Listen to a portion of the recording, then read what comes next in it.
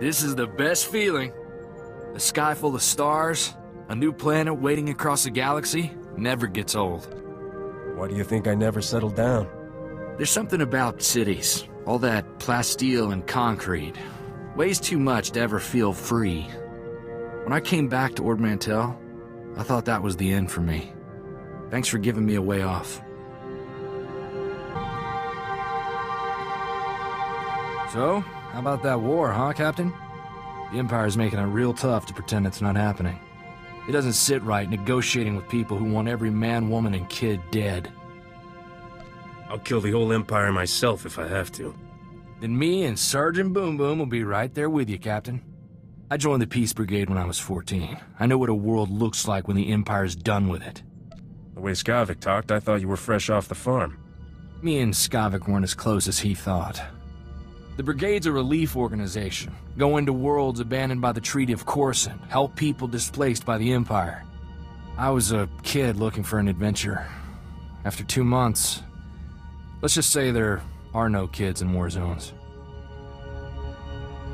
So, how'd you end up out here, Captain?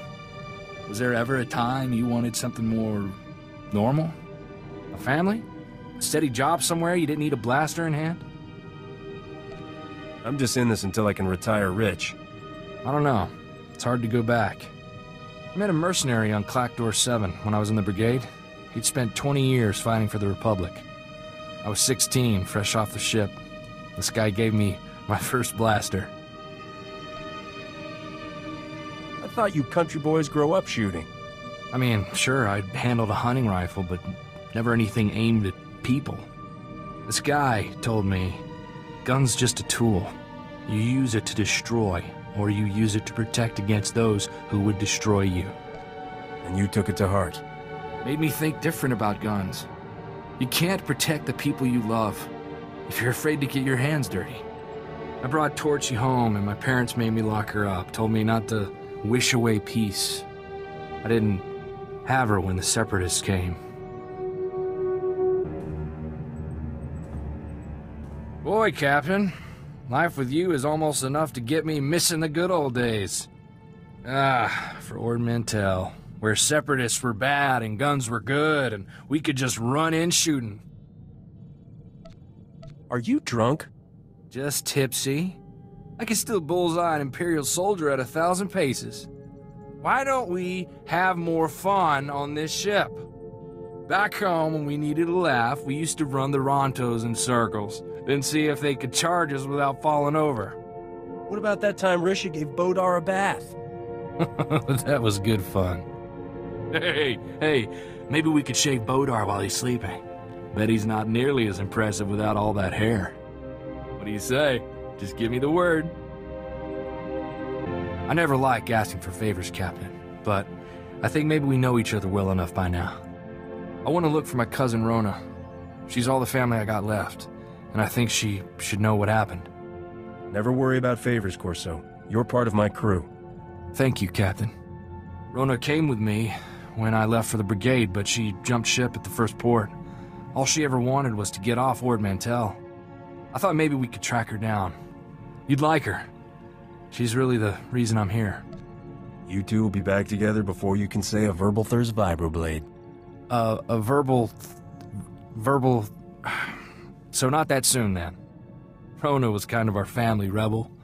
We used to have a blast together. She liked me to run interference, so her father never caught her on dates with off-worlders. I look forward to meeting her. On second thought, maybe I shouldn't introduce you two. Rona's always had a nose for trouble. I remember one time, Uncle came looking for Rona while she was on the shuttle pod with some Agamarian pirate. I was about 12. I didn't know how else to distract Uncle, so I started to fight. Got the whole ship confiscated. I never did find out how Rona got out of city jail. I found someone who knows my cousin Rona. He's a street doctor in Corso, kind of a shady character, but that's who Rona always drifted to. I think he really can get us to her, but... If it gets you to your cousin, I'm in. Just tell me what I'm signing on for. Thank you, Captain. After some of the stuff we've done. I'm just saying it'd have to be one ugly mission to be worth turning down a chance to see my cousin. Let's just go to Corso and hear this guy out. Ah, Captain and Corso Riggs. It's good to meet such generous souls in a place like this. I'm Dr. Hope. I like to think of myself as a messenger of mercy, caring for the poor, forsaken citizens of the underlevels. We don't need the pitch, just tell us what you know about Rona. I'd be happy to, but as a doctor, I must put the needs of my patients first. Is that your real name? The citizens of Lower Coruscant call me that for the ray of hope I bring to their cramped and miserable lives. I'm sure. Right, so I've got some, life-saving medications that need delivering. Unfortunately, Coruscant security only cares about the rich. They don't let anyone distribute, medications in the underlevels at all. Those folks deserve a fair shake. We're not the blasted Empire. Good man. I knew you had the spark of compassion in you. The only way to get my meds down without getting stopped is to carry them inside a living body. What? They'll be safely stored in surgical plastic and implanted under the skin. My, nurse can remove them on the other end. You still think this guy is on the up and up? No. Doesn't mean he doesn't know Rona. This was always Rona's kind of thing, breaking the law to do good under the nose of a corrupt authority. It's worth it if I get to see her. I'll just need you to come with me a moment, Master Riggs.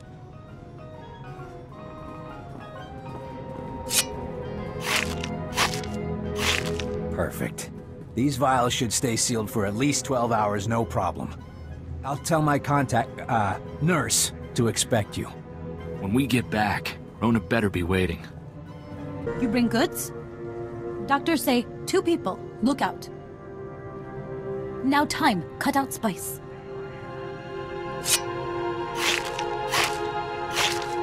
Did she say spice? You thought you were smuggling cough syrup?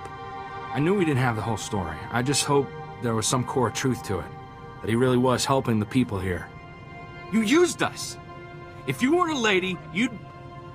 I gotta go have a word with your boss. I not speak basic. You say take spice away? Good spice. I give good money. Big, how you say, cut?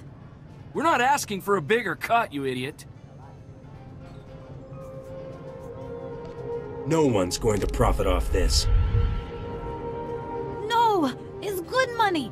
Good money! Doctor, no be happy with this. Good. We're not too happy with him. Come on, Captain. Did the delivery go well? Yeah, we did your dirty work, you fraud. Now where's my cousin? I'd be shocked if this piece of trash can answer that. You're looking for Rona Riggs, right? Well, she's the one who thought you two would be right for the job. Don't shoot the messenger.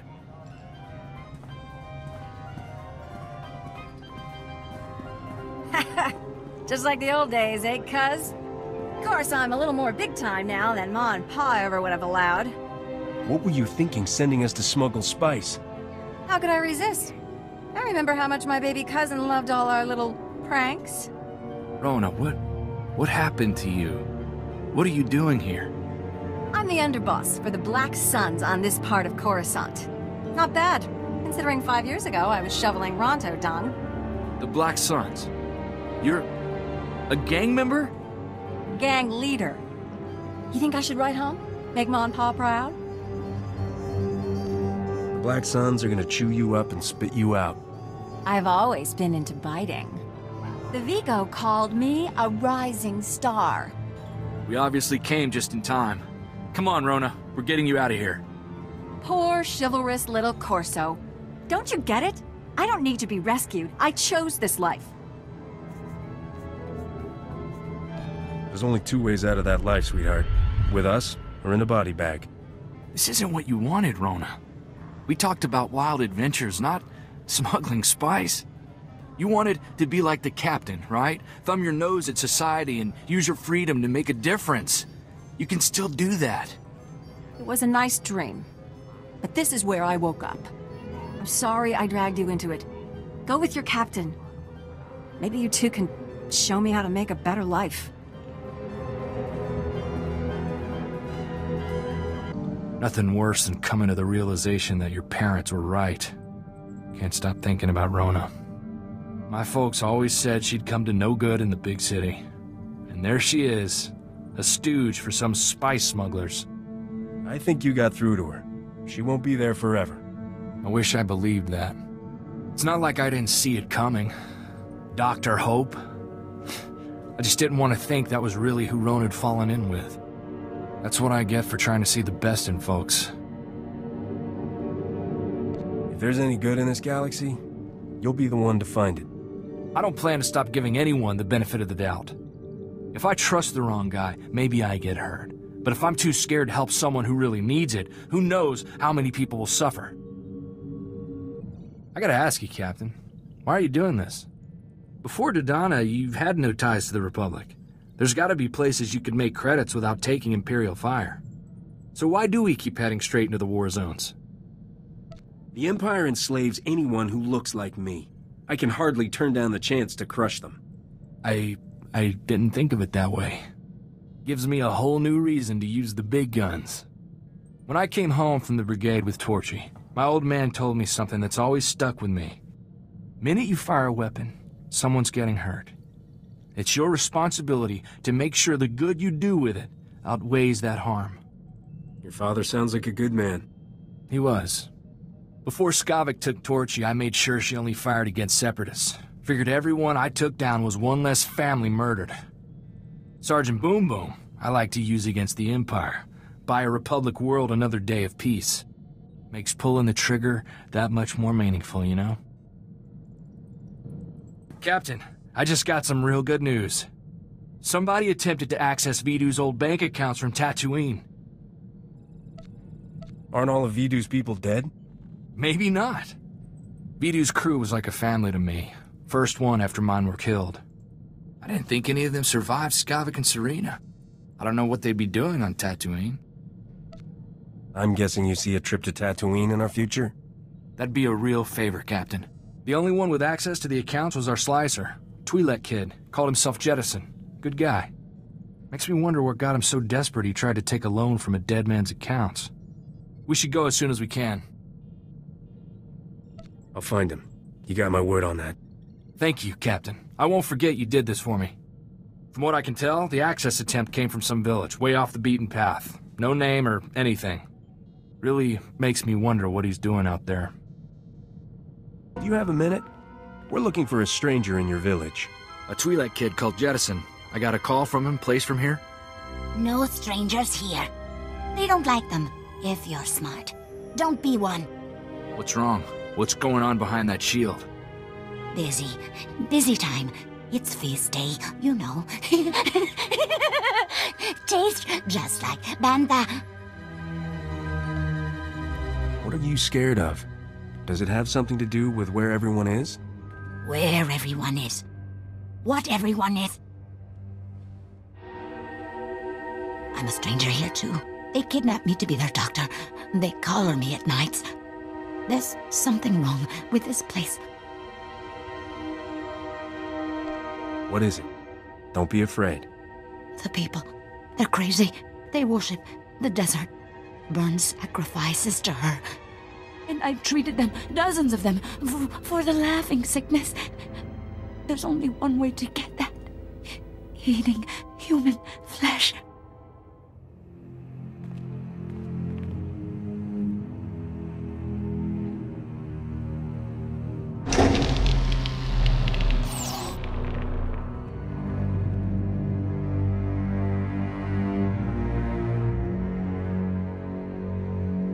Set 2 more fires. These strangers will be fresh meat tonight. Wow. When she said you were nuts, I was thinking run-of-the-mill cultists. But cannibals take the prize. You mock us. You have no idea what it takes to survive in the desert. Her gifts are few. It is blasphemy to waste any flesh she provides. Are you seriously trying to justify this? Kill them! Save the organs! Corso? Is that you? How did you... I didn't think I would ever... I heard they took in strangers who were new to the planet. And they locked me up, and Were they gonna eat me? They're gone. They won't be hurting anyone again. How did you end up here, Jed? I thought Serena got the whole crew. I had the sec cameras wired to my comm, but I saw it all go down. Started running and I didn't stop until I hit Tatooine. I was trying to start over. After what Serena did, I've been too scared to go into anyone's systems. It was kind of a game for me, working for Vidu. It never really hit home to me that we were committing crimes, that people could die. It's rough to lose friends like that. I've got no one. No place to go, no money. I was hoping I could take something from Vidu, but... Corso, is there anything... Don't worry, Jed. We'll take care of you. Won't we, Captain? Any valuables here are up for grabs. Take what you need, kid. The Separatists are finished back on Ord, Jettison. The Captain helped wipe them clean. I'll make sure you've got enough to get a good start. Maybe find legitimate security work. Thank you, Corso. I can't think of anyone from the old crew I'd rather have find me. There's no one more loyal than Corso, Captain. You're lucky to have him. You think about it at all? That craziness back on Tatooine? What makes a person desperate enough to start seeing his fellow men as... meat? If we ever resort to cannibalism, I've got dibs on Risha. Captain, that's horrible. You're gonna share, right? Anyway, I heard from Jettison. He's recovering. Took a job in Anchorhead, testing HoloNet security. Glad to know he's okay, you know? One thing to point at and say, we did some good here. Yeah, those were people you could feel downright cheerful about killing. When I was growing up, you know, good was good and bad was bad. Now, it's all these shades of gray, and even those aren't always true. You ever think about getting away from all this, Captain? The war, the huts, all of it? Ord's at peace now. It'd be a simpler life. You'd be bored in 10 minutes. Probably so. After everything we've done, guess I'm just feeling like hiding my head in the sand. Vidu always had something to say about that. Gets you shot in the end. Better to face it head on. I hope I've been some help to you, Captain. Because you've sure taught me a lot. I mean, I'd done my share of fighting, but you've got it down to an art. There's no one I'd rather have at my back. Thanks, Captain. I know you don't say that lightly. Captain, no good way to say this without sounding like bragging. Got a comm call from Ord Mantell, governor's office. They've been keeping tabs on what we're doing, and... Captain, they're calling me a Republic hero. Ord Mantell's most storied native son. You are a hero, Corso. I'm glad someone's acknowledging it. It's not like they're building a statue or anything. Actually, they're asking for our help. Turns out the Separatists were backed by the Empire. They wanted to destabilize the government. When they were defeated, the Empire attacked outright. Ord drove them off, but they left behind some kind of EMP pulsar. What's that do? It's causing every droid on the planet to malfunction. Apparently, the thing is in orbit somewhere. They haven't been able to get a lock on the signal. But it's affected every droid, comlink, and terminal on the planet. Complete economic shutdown. How do we help?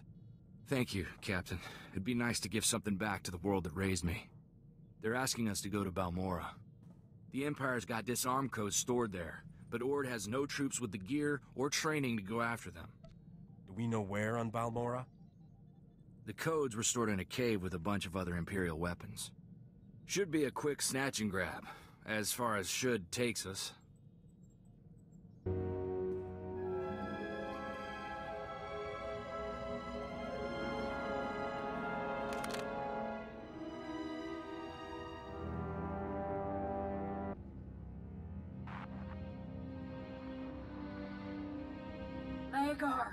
Magar!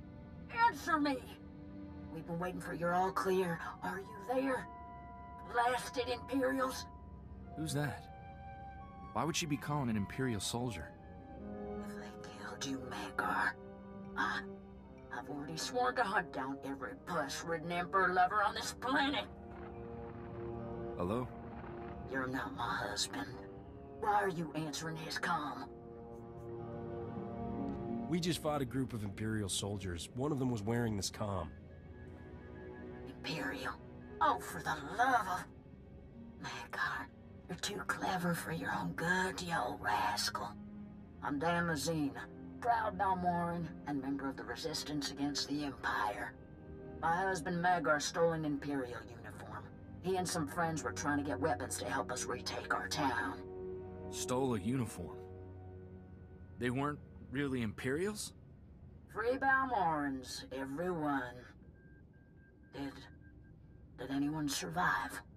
I wish they did. I'm really sorry, ma'am. I wish there were better words for it. Is there any way we can make it up to you? You were gonna think I'm a cold-hearted old battle axe, but I've lost my sons, my parents. Death's no stranger here.